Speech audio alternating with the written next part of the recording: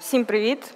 Я Marianna, and I'm going to tell you about deployment-oriented mindset, what I actually mean by this, how you can apply it at each of the stages of the process of building machine learning models. Also, I will describe some tips and tricks and cases which I had and could be avoided if you actually applied this mindset.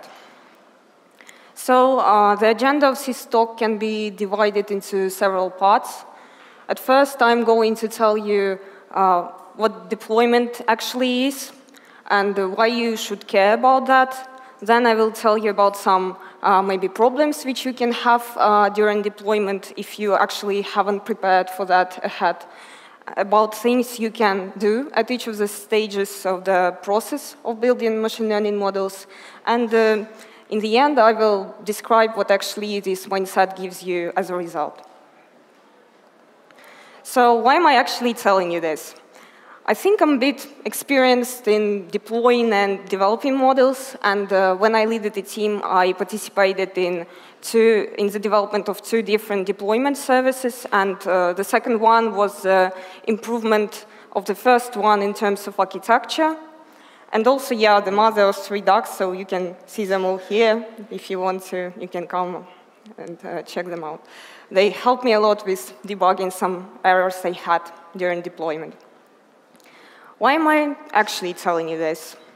I think that me and probably most of the data scientists, the things we do is we dive into the complex problems, we try to uncover some hidden patterns in data, some correlations. Maybe we want to improve some rule-based models, or we try to enhance the performance of existing models. And this is what we do. This is the research. But this is not why we do that. And if I ask any of you here in the audience why you actually do what you do, I probably will get completely different answers from all of you. You can tell me that you actually care about your product, that you want to improve it, you want to maybe gain a customer's attention to your product. Or maybe you want to solve some socially important problem and even change the world with your solution. Why not? Because research, for the sake of a research, it's meaningless. It has to have some meaning and impact. And the deployment in this case, it serves like a bridge between these 2 questions. Deployment is something that actually makes your solution real. When you deploy your model, you see the impact of it. You see how it behaves in a real system, how it actually influences your system, and see its business value and business meaning. And when I say deployment, I usually refer to some kind of model wrapper. So this is like one of the most simple possible explanation of deployment. So you have some kind of a service where you wrap your pre-trained model. And I'm not talking about online learning here, so we just have a trained model which is not changing until we update it manually or retrain it. So here we have some Dockerized, but not necessarily Dockerized service, and we get some requests from the system, and we want to get a model score as a result.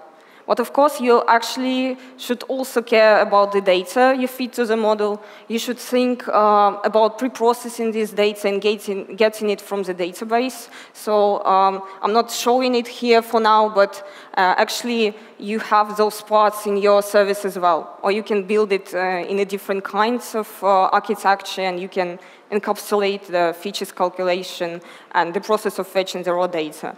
So for now, it probably looks quite simple, like what can possibly go wrong at this stage.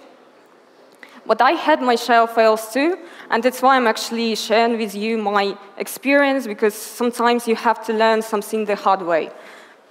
And so you would know how to organize the process of development in a more efficient and a better way. So there are several deployment problems you may have if you don't prepare for it ahead, and I will mention some of them, obviously not all of them. So the first one is model response inconsistency. So let's imagine we have like 2 environments. The first one is a research environment. It can be Jupyter notebooks or anything else you use for that.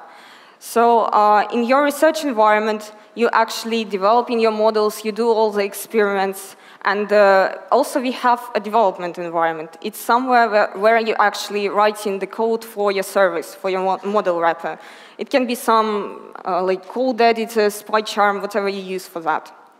And when you test your model, you have to check how your model behaves in both of those environments.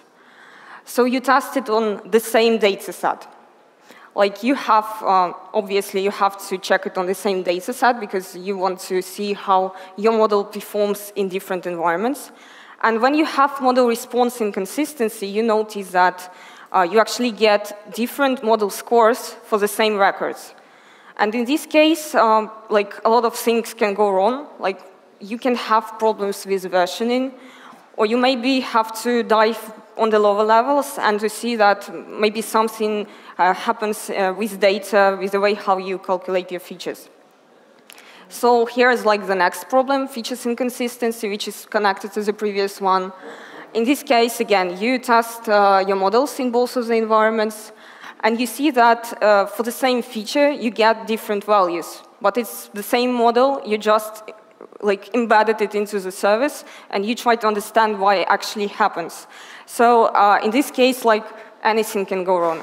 You can notice that for some reason, you're inputting the missing values in your development environment in a different way than you do that in the research environment. You can notice that you have some problems with precisions of your calculations. Or maybe it's something simple like you're connecting to the different databases, or the versions of the libraries you use are different in both of those environments. Also, you can notice, when you are developing your model, you process your features in batches, usually.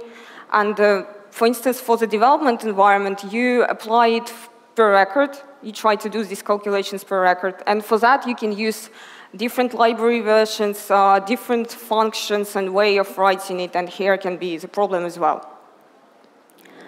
And these are not the only problems you can have when you start deploying your model. You can also just realize that it's impossible to implement some features calculation. That, for instance, you used some library A, which is compatible only with the newest version of library B, and in your deployment service for some of the previous models, you have like older version of library B, and you just cannot upgrade it that simple. You have to make a lot of changes, you have to retrain models, and it influences the way how they perform in production. So you probably have to remove some features. Or you can realize that your model is just not scalable, it's not fast enough, it cannot process the whole stream of applications in production environment. And this is all not cool, but you can solve some of those problems when you try to do that at the early stages of the development of your models. Probably your model development process looks something like that. It's a classic CRISP-DM diagram. Or maybe it looks more like that, like it's built in iterations in more agile style, or maybe you even have a research process and you don't have to care about deployment for now at all. Lucky you. But we will stop at this simple description. It doesn't really matter here whether it's just an iteration in your process or it's the whole process itself. So in any case, we have business understanding, data preparation, and modeling stages, and only at the evaluation stage you realize whether you're actually going to deploy your model.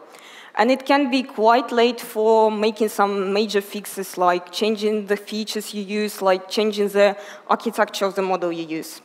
So when you start to change all of those things, only at the deployment stage, you have to like iterate back to all of the processes, and in such a way, your deadlines expand infinitely. You have to like change a lot of things, and it's an unpleasant thing.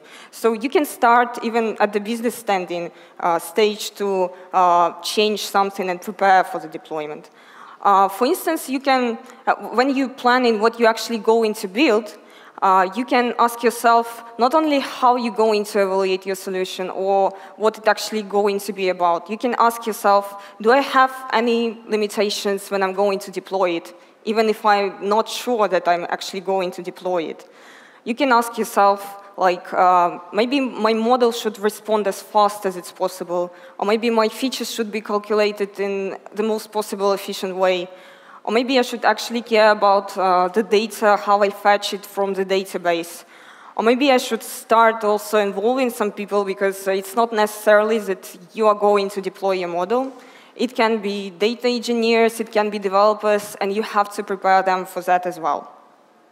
So when you are embedding your model in the system, you should understand that your model is not just a pre-trained model object. It is also the features calculation, it's fetching the raw data, and from my experience, both of those segments cause much more troubles than anything connected with just getting the prediction from pre-trained model. Here I only had some problems with versions of the libraries or models versions. But with features, like you can have problems with calculations, with the efficiency of them. When you fetch the raw data, you can just realize that your database is stored like on some faraway servers in some data center in another country, and it takes some limited, like fixed time to get the response from your database, and you cannot change it. You have to think a lot about improving the efficiency of your features. So to sum up, at business understanding stage, you can pay attention to model response time, to features calculation time, and to the way how fast your database responds to your requests. And also, human resources availability is important as well. You can start involving people and preparing them that you actually will need someone else's help for that. At the next data understanding stage, you can think already about limiting your data sources. When I say data sources, I usually mean not only the databases you have in your company, but also your company can have a partnership with someone else who provides you like the data in some files, or you can parse some web pages, and in such a way you already can understand for yourself whether you actually will be able to use all of those sources in a production environment, in your deployment service. So you can just end up, for instance, with such a situation that you scrapped some page for your features, which had a constraint that you can send only one request per minute. And it was okay during the development because you gathered the data set, you came up with some maybe elaborate way of doing that, but in production, you actually realize that the stream of applications, it's much more thick. So the applications, they come more frequently than one per minute. So you have to send the requests for scrapping much more frequently. And maybe in such a way, you have to remove those features. Or maybe you should, I don't know, come up with some more or less elaborate way to fix that. And when you understand it only when you try to deploy your model, it's already quite late for changing some features, and it may harm the accuracy and performance of your model if you already know that those features are quite good for performance of your model. Also, you can start working closely with your colleagues. Like building the communication with those who can influence how the data is stored in your company, who can make decisions about changing that is highly important, and you can already do it at the data understanding stage. Because otherwise, you can end up with such a situation that some of your colleagues just comes to you and tells you, like, we had really important business meeting, and we got the feedback from the customers, and they say that the application form is so long, they don't want to fill long application forms. So we decided, like, to remove one field. But it's like, okay, the developers, they manage that, they already deployed it to production, and it's all right on this side. Is it okay for you? And you're like, ouch, it was one of the top features. And it's probably okay if you are still in the development phase, when you can change some things, you can go back and change something in features and retrain your model. But what if your models are already running in production? And it's even okay if someone actually comes to you and tells you that something has changed. But what if you just monitor your models in production and you see that something has changed, that the model behaves in an incorrect way, and you cannot just trace back and understand what actually happened? So when you try to explain, to build this data-driven approach in your company, and you try to explain to others how they influence your work, how they can change what you do, in such a way that they will just come to you early and will tell you, we want to change this and that. Does it influence your work somehow? Maybe you can convince us that we shouldn't do that at all. At the next modeling stage, you can think about refactoring. I know you can probably tell me that we are not developers, we are data scientists, we want to dive into the feature selection, hyperparameters tuning, we don't want to, why we should work on our code and all that stuff. But I will tell you for sure that it is important, and I would recommend to use this a framework. So you write your feature, and you don't just go to building the baseline models and do all this interesting stuff like feature selection and so on. You go back to your code and you test your feature. You test not only the way how it is calculated, is it correct, and whether your code actually works. You also test how it is it correct in terms of the business meaning.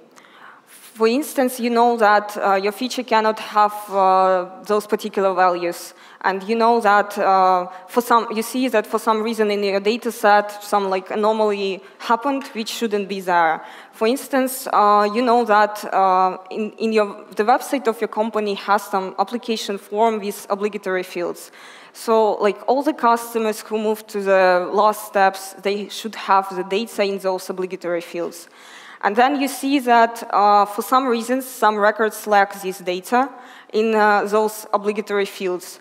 And you can just impute the missing values and move on and start training your model, but that would be incorrect, because probably some bug happened in recording this data, or maybe it was test applications and you just didn't know that.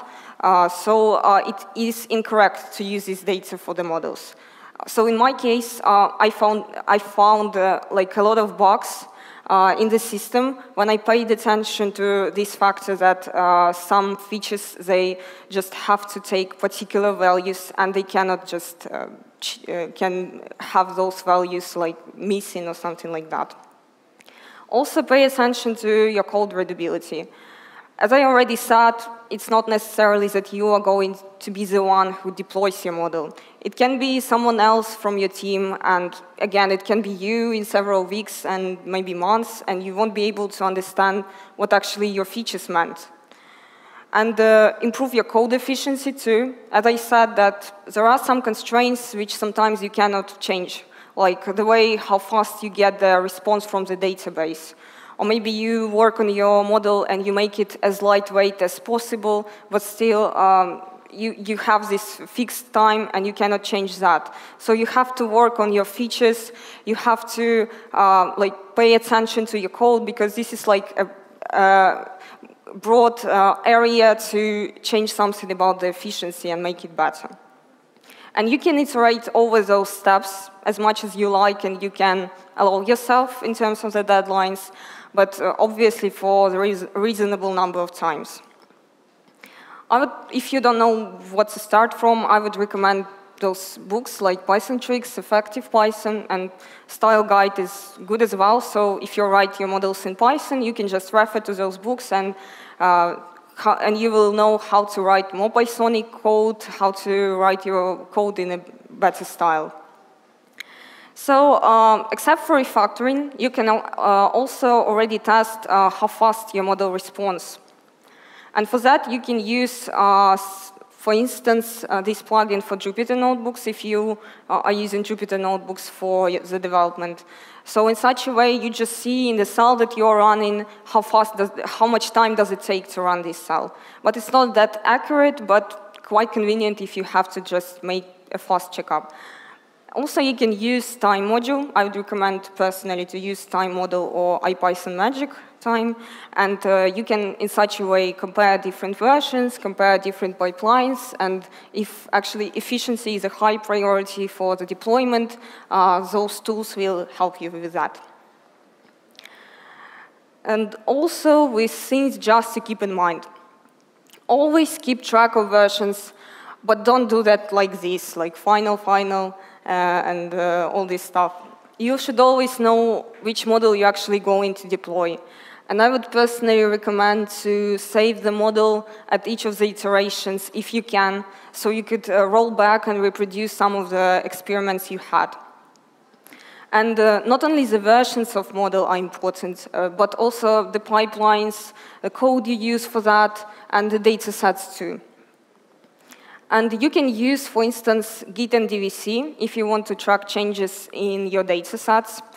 DVC actually helps with tracking changes in model versions and in data sets. And Git is obviously for Python scripts. Also, there is MLflow, which is open source as well. And MLflow actually helps you to track versions of models. So when you can even use it for hyperparameters tuning. For instance, you have some scripts for tuning your models. You can run them with MLflow. And as a result, you have several versions of your models. You see the date when you trained them, the version of the model, and you can even use some and set some target metrics like mean absolute error accuracy or whatever you want. And in such a way, you just sort your model versions and you see the best one in terms of the performance. So it's quite convenient if you want to choose the best model because of having some values of metrics. So you can use MLflow for that. Also, there is pachyderm, which is good for tracking versions of pipelines. So it tracks changes in data sets and in Python scripts, which actually cause these changes. But for pachyderm, you have to have some engineering background. So if you have some basic knowledge of Docker and Kubernetes and you're convenient with that, you can actually use pachyderm. But I personally used custom solution. I tried all of them. Why I used custom solution? Because I developed my models in Jupyter notebooks, and it's hard to track versions of Jupyter notebooks in Git. It's not that convenient. And in such a way, I just had a module which helped me to save the name of the model, what has changed, the date when it was trained, and then fetch the latest versions which I saved, which was pretty convenient. Also, document everything. I know documentation is boring and no one does it, but we do a lot of experiments and even some small things like inputting the missing values with different values, not like you did in some of the previous experiments, can cause changes in the results you get in your models. So I would recommend at least have some short description of the features you had in the model, of the basic description of the architecture of your model, and maybe some explanation of what data sets you use for that. Also, if you want to avoid writing documentation, you can try to keep your Jupyter notebooks clean. I know it's hard, but you can try to use the headlines, the markdowns. I think that Jupyter notebooks are quite good for reporting. So you can just run several experiments and write down that I use this or that results, or something like that was not really good in terms of performance for the final version, so I didn't use it. Also, keep all the changes in code. It may sound obvious, but sometimes we just don't notice when we rename some files, when we send some data sets over messages to our colleagues or something like that. So the more manual stuff you have in your pipeline, the harder it gets to reproduce it, actually. And as a result, what actually deployment-oriented mindset gives you. You already know about some situations which can happen if you don't prepare. So you already know some risks you can avoid. So you have less risks in the late phases when you already cannot change something and you're limited to the deadlines. And as a result, there are less postponed deadlines. Also, it gets easier to estimate tasks. In data science, probably it's not that important to make estimates, but in my work, I had to provide estimates. When I knew about some of the risks, which I avoided already because I prepared for that at each of the stages, I already know that this task will roughly have that estimate. I can even estimate the phases of the model process and the process of the development, the whole process of it. So it's quite convenient. And you get to understand better the responsibilities distribution in your team. When you start involving people like data engineers, developers, those who change the way how your data is stored, the format of it, and who can make decisions about changing that, you already know whom you can involve in the future. And I would also recommend not only try to involve people during the development phase, but also you can do some tech talks if your company is okay with that and it suits the culture of your company. So you could describe to other people how they influence your work and how you influence their work. So thank you for your attention. Happy data sciencing. And you can write to me on LinkedIn, Twitter, follow me on GitHub. And also I'm writing a series of articles to continue the theme about deployment. So you can follow my blog on Medium for that. Okay, questions? Let's thank Marianna for an interesting...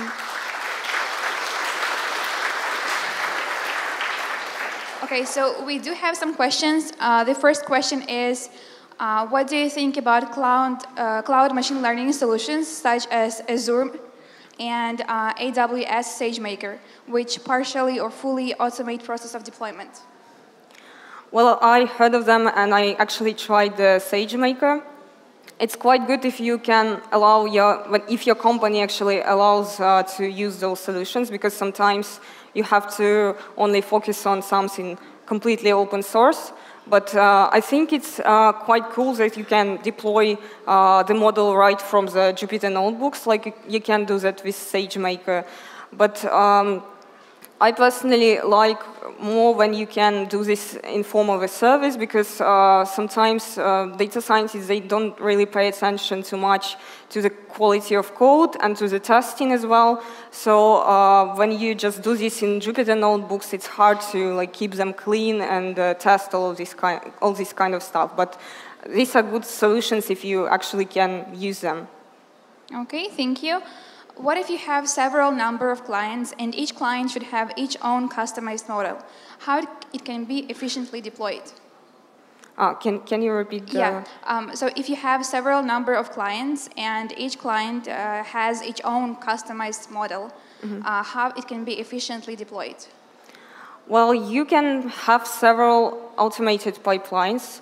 I personally really like to automate a lot of things. So you can have some pipelines which you can reuse for that. And when you already have some different model, you can just analyze the way how it differs from the previous solutions you had, and you can always improve your own automated pipeline for that. So usually for me it wouldn't be any problem to deploy a new model. If I already built a deployment service, I can just reuse it and improve it as the time goes and I test it more and more.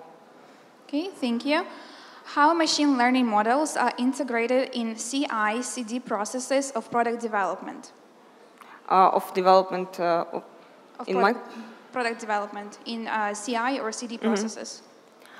Well, I would say that it depends on the company, probably, if I understood the question. There is a second part about how it falls into testing. Well, I think that it depends what you use. It's quite broad question.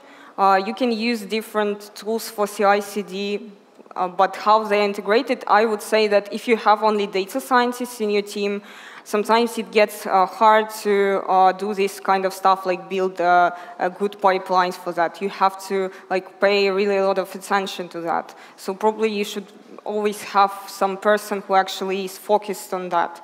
So it depends from one company to another how well it is implemented in a particular company. And how would you do acceptance testing? When you can understand that it's good in terms of testing, you mean the features like I described, or just the whole process? Well, obviously you can miss some cases, but with time when you deploy different models, you start to pay attention to more and more cases. I described that not because I deployed just one model, but because I improved the whole pipeline many times. Like, I cannot say that there is relevantly like one number of coverage by tests which you can accept. I would say that in software engineering, you can take it from the software engineer, and if you just testing your service for deployment. But if you use something like SageMaker or you deploy right from your Jupyter notebooks, it gets harder to test this code, and it's harder to say about the test coverage. Maybe do you use something to know that the next model version is good enough for production deployment? May give good scores, but it may produce some bad outputs.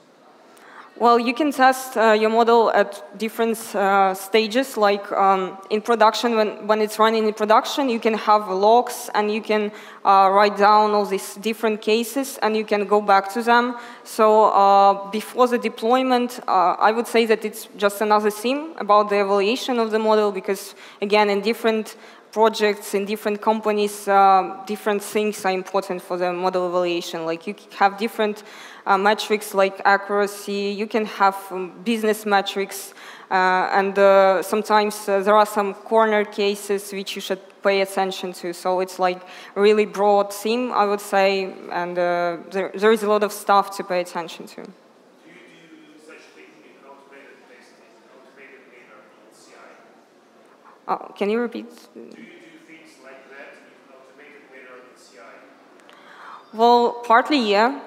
You can write some unit tests for the features, but if you came up with new features like completely, of course you have to write it from the scratch for the new model. Good. Sorry, one extra question. Can be the situation that on development stage, before deploying on production, your metrics shows good results, good accuracy, but when you deploy it on production, on real data, these metrics are getting worse and shows much worse results than it was on deployment stage when you were running these unit tests or acceptance tests. What should you do in these situations, and how can we avoid it? Thank you. When you actually run the test, you can only check your expectation of the model with the data set you have, but obviously you cannot check how your model is going to behave on real data, usually. So you actually can see it only in production. And obviously it happens that the model gets worse in terms of performance, and sometimes when a few months passes only, but sometimes instantly you see that something went worse. So in such a case, you have to check everything on this data, like maybe your model was overfitted and you have to retrain it, or maybe the data has changed and sometimes it takes you too long to develop a model, and something changed in customers' behavior, and you see that in production those patterns, they do not correspond to the one you actually predicted in your model. So I would say that the only solution is actually retrain it or going through all the process back and building a completely new model for that. But as well, there can be such problems like something is wrong, like bugs in the system, something went wrong with the data, or maybe you just chose the wrong threshold for making the decision. Again, you have to, it's like the first cases you can check, but if you see that the data is accurate and everything, everything in the environment is accurate, but something wrong with the model itself, then you can iterate back to the building the new model. Okay, thank you. What is the best way to organize continuous development of models for many clients, and how to build scalable process? The best way, it's hard to say because there is a lot of tools on the market. Again, Amazon provides, Microsoft, Google has some tools for that. And I would say that it depends on the specialist, but at first I would recommend to hire some data engineers, because sometimes companies orient too much on data scientists. They think that we are like unicorns who can do all the math behind making solutions that we can also understand the business and build something good, like a good solution in terms of software engineering.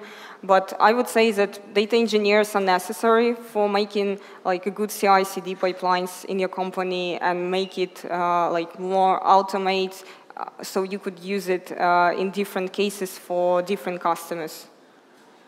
Okay, thank you. And why do you use Jupyter Notebook in practice, even though it's not convenient in the deployment? Don't you mind it's better switching to PyCharm, VS Code, etc.?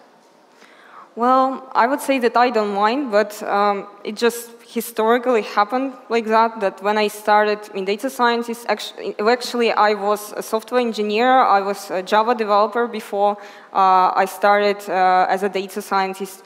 But when I just learned things, I use Jupyter Notebooks for that, and probably that's why I'm actually developing models in Jupyter Notebooks. But there is not only the historical reason, like I think that Jupyter Notebooks are good for experiments, because for me it's complicated to see when I have to like see instantly the result of some operation. It's not that convenient to go into the debugging mode and all this kind of stuff.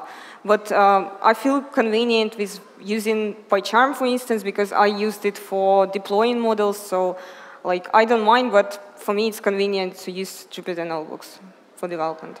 Thank you. And follow-up questions about this. Sorry. You said you use a plugin for model versioning. Yeah. But you deploy or you use that from notebooks, right? You mean when I try different tools? Different things. You try different things, produce different models. You save the versions, the model themselves. But can you like reproduce the training or the whole process of past models? Do you version the code that produced that model? Yeah, I would say that if you use Jupyter Notebooks, it's hard with the versioning. You can try using Git, but still it's not that convenient to check pull requests, all this kind of stuff. Like the most convenient thing for me was just keeping clean Jupyter Notebooks, just committing them to the right branch so I could know that it was the final version which I actually used in production. And I usually use some pipelines for that, like I have a module, so I can always go back to this code. It's not something I write from scratch every time I develop a new model. So it's like this code, this changes, and it is Python scripts which can actually be checked in Git. So for me, it's like the most convenient way of doing that. Thank you. That sounds interesting. I will follow up later with you. Thank you.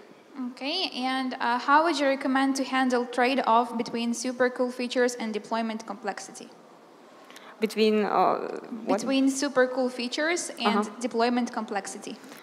Oh, it's a good question, because sometimes you have really good features which can be really influential for the performance and accuracy of your model, and then you just understand that you cannot deploy them. Sometimes it's like really painful to remove those, but if you have time for that, because sometimes like the deadlines are quite fixed, if you have a time for that, you can try to deploy those features. So I would say it depends, mostly for me, it depended on the deadlines I had. But I always try to keep the best features and try to deploy them if I could. Great, thanks to Marianna. Thank you.